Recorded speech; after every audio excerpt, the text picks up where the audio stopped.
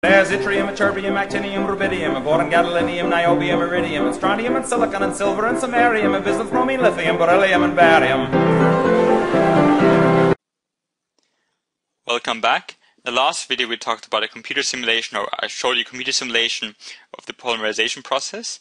In this video we're going to cover the next stop point, which is all about properties of different polymers, and what those properties lead to in terms of how we can use them. I'll read the actual stop point. It says, describe the uses of the polymers made from the above monomers in terms of their properties. So a couple of things to stop point. Obviously the verb itself is describe, so we have to have some detail in terms of description from how these polymers are made.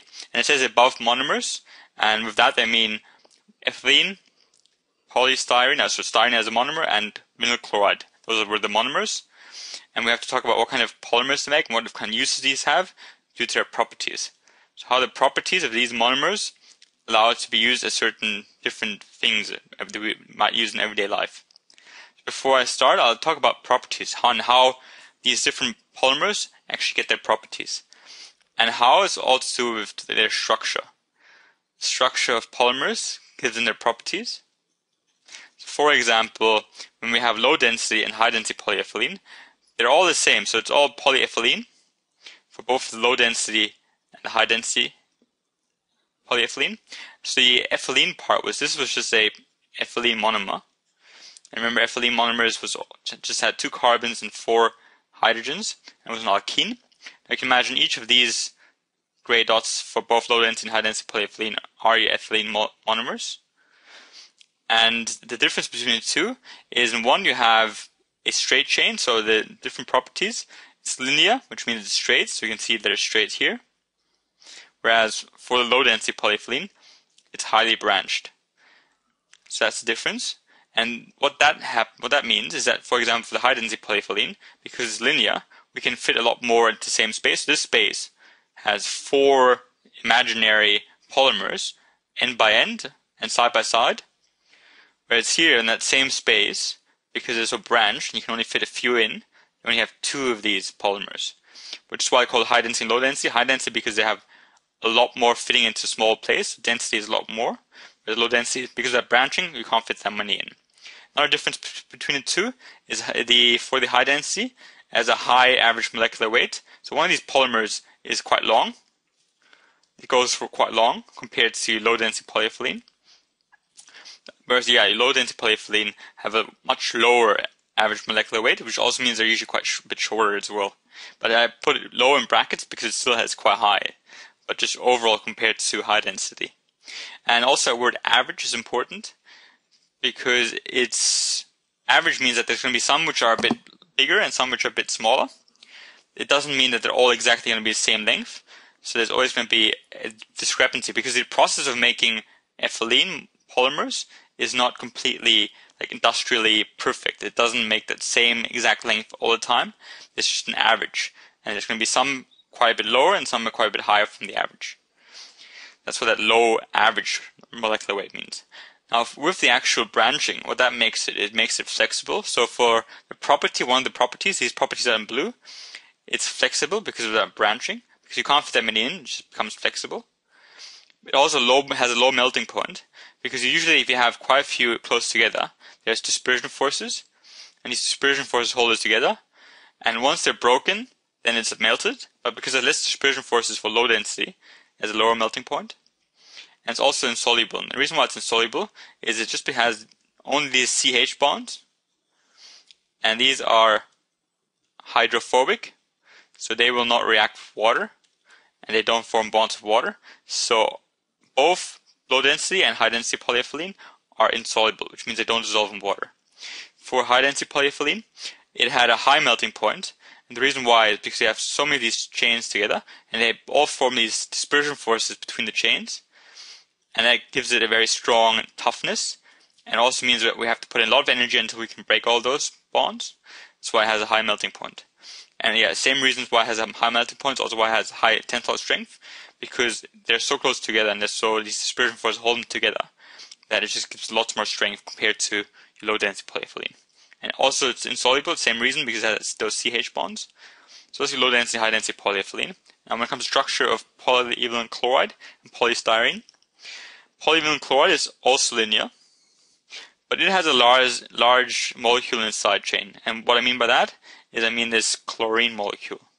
Even though it doesn't look large here, but you can imagine if this were a chlorine molecule, then this, even smaller than this, would be a hydrogen molecule. So even though they look the same size here, a chlorine molecule is a lot bigger, which means there's something sticking out, which is quite big. And what that does is it makes it rigid. Because what you can imagine is, with these things sticking there, these green things being the chlorides, they prevent it from moving too far. They make it not be able to move to sideways because of that thing sticking there. So you can't move up and down and sideways. It's going to be staying in this place most of the time because it's just being blocked by that big chlorine molecule. Now, it's also chemical resistant. That's another property. And the reason why it's chemical resistant is, again, due to that chlorine. It has a chlorine in this chain. And chlorines just make it chemical resistant. Now, the one problem is it's vulnerable to heat and UV light. All the other ones we mentioned earlier had all those CH bonds, so those CH bonds. Whereas in this case we have one C, so the chlorine attached to the carbon attached to a chlorine bond, and this is quite weak. So this is quite weak. So if we have sun exposure, so heat or UV light, so either heat or sun, this will break this bond. And once it's broken, then this whole structure disappears. So it's vulnerable to both heat and UV light. That's one negative property it has, polyvinyl chloride. But yeah, it was rigid because of that chlorine in this molecule. It's chemical resistant and was vulnerable to heat and UV light. Now, polystyrene. Polystyrene is a polymer made of styrene. Styrene is the monomer. And remember, styrene had that massive benzene ring, which was this one here, in its chain. Now again, you can imagine the same thing here. Now last time I had chlorine, which was big, but this is very big. So I wrote very large side chain, and that makes it even harder for it to move in any direction. This is just completely stuck.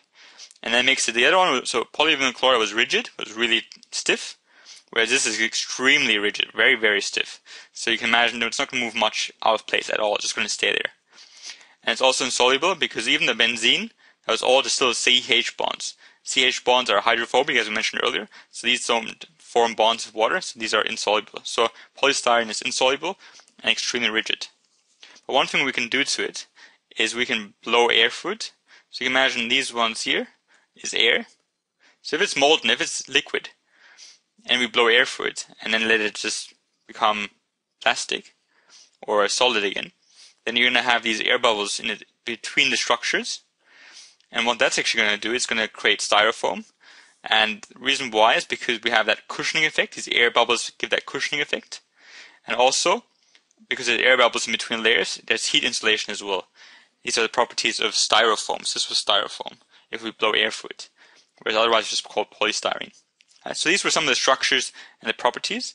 Now I'm going to relate them to the actual uses, because that's what the dot point says we should do. So here are some of the uses. So for example, for low density polyethylene, we said that they have a low melting point, they're quite flexible, and insoluble in water. Now, for example, we can make out of that, we can make cling paper, and that makes sense because cling paper needs to be quite flexible.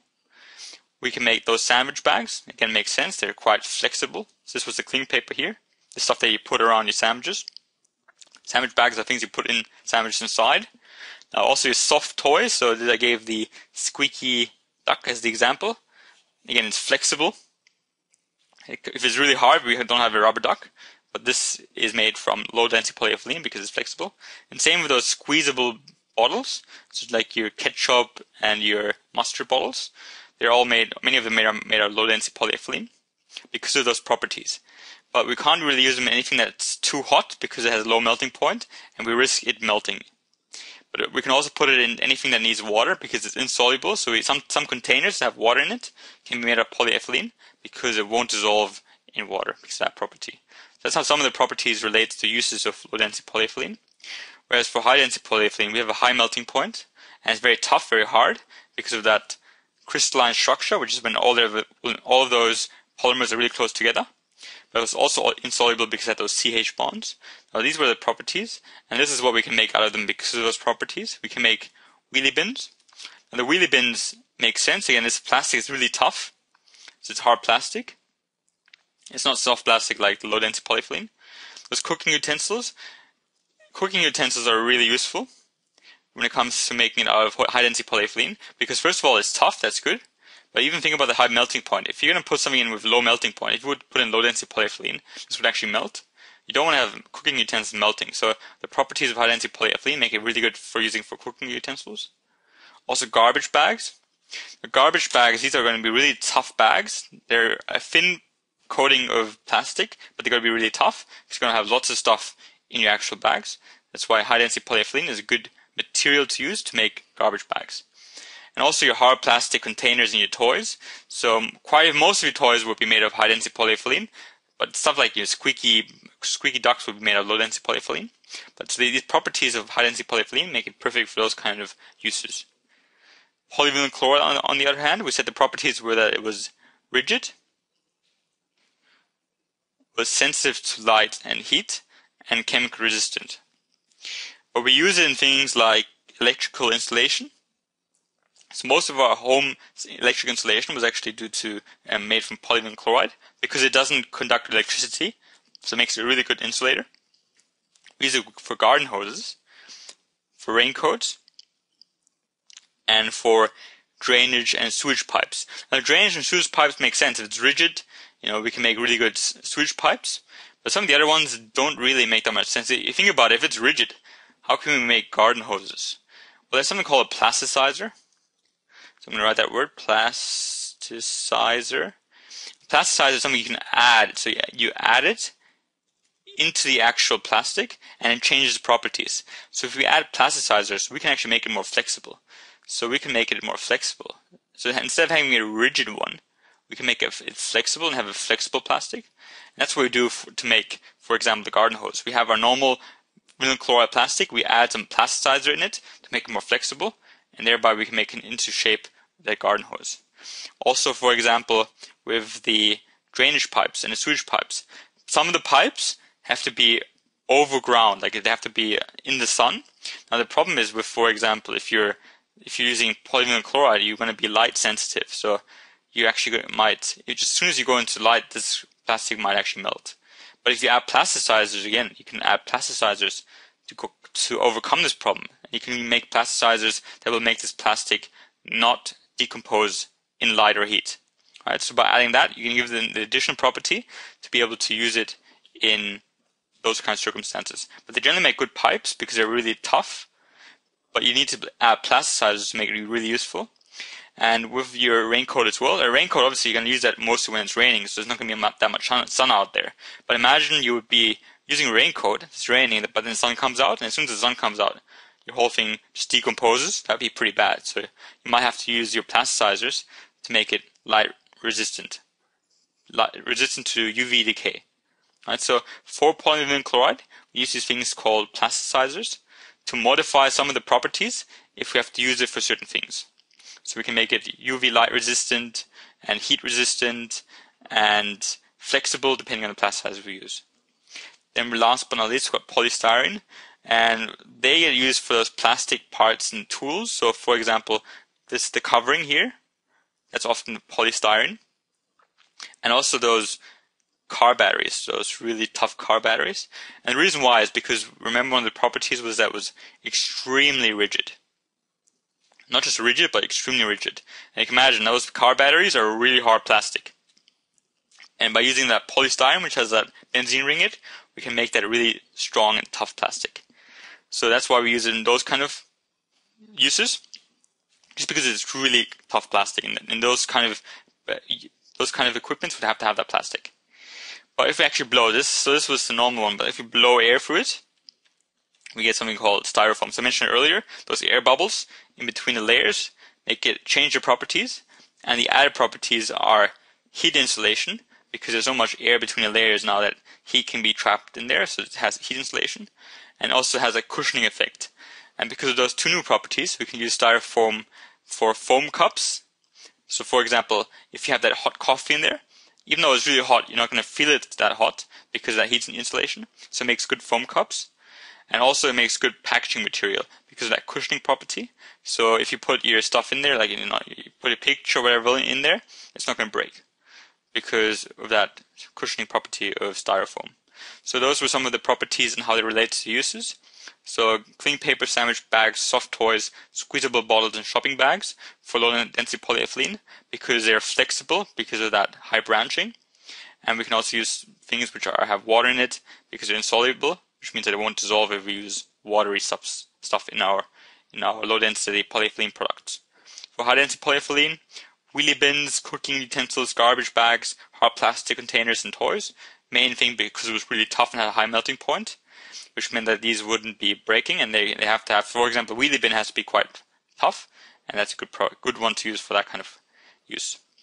Polyvinyl chloride, it was quite rigid, it was sensitive to heat and light, and chemical resistant. If we added some of the plasticizers, we could change the properties to make it resistant to heat and light, and making it flexible as well. And thereby we could use it for things like garden hoses, raincoats, and drainage and sewage pipes, and electrical installation. Polystyrene was extremely rigid because it had a huge benzene ring, which meant that the actual chains couldn't move much. It's also insoluble in water.